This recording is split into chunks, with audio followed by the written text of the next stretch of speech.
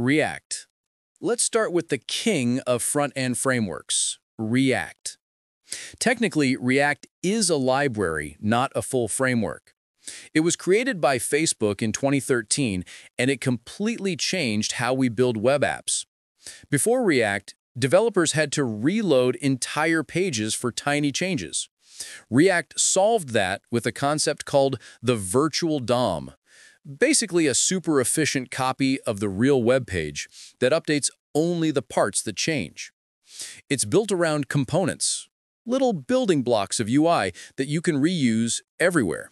Think of each button, navbar, or card as its own mini-app with its own logic and style. React's biggest strength? Flexibility. You can combine it with anything.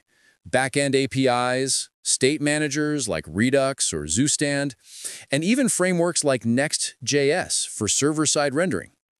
Downside? You have to make a lot of decisions yourself. Routing, data fetching, folder structure. React doesn't tell you how. It gives you freedom, sometimes too much freedom. Angular. Now meet Angular, the heavyweight of front-end frameworks. Unlike React, Angular is a full framework. It was made by Google, and it gives you everything out of the box. Routing, HTTP services, form handling, dependency injection, you name it. Angular is written in TypeScript, which makes your code more predictable and scalable, but also more complex to learn for beginners. Angular uses something called two-way data binding, which means changes in your UI instantly reflect in your code, and vice versa. It's great for large, enterprise-level apps where you need structure and reliability. But yeah, it can feel a bit strict and hand-headed if you're just building something small. Angular is like the professor of front-end frameworks. Powerful, structured, but a little demanding. Vue. Next up is Vue.js. If React is freedom and Angular is structure, Vue sits beautifully in between. Created by Evan You, a former Google engineer, Vue took inspiration from both React and Angular and simplified them. You can start with just a simple script tag, no setup, no stress. Vue uses a reactive data model, meaning the interface automatically updates when the data changes, no extra code needed. It also uses directives like v-if or v-for that make your HTML feel alive and smart. And the best part? Vue is beginner-friendly. It's one of those frameworks that just makes sense. Developers love how readable it is and how it scales smoothly from small personal projects to full production apps. If frameworks were personalities, Vue is the friendly middle ground. Simple, approachable, but still powerful. Svelte. Now let's talk about the underdog that's been stealing attention. Svelte. Unlike React, Angular, or Vue, Svelte does something bold. It shifts the heavy lifting from the browser to the build step. In other words, Svelte compiles your code at build time, meaning your app runs faster and uses less JavaScript once deployed.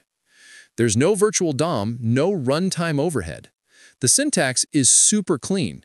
You write code that looks like plain HTML, CSS, and JavaScript, and it magically becomes a reactive app.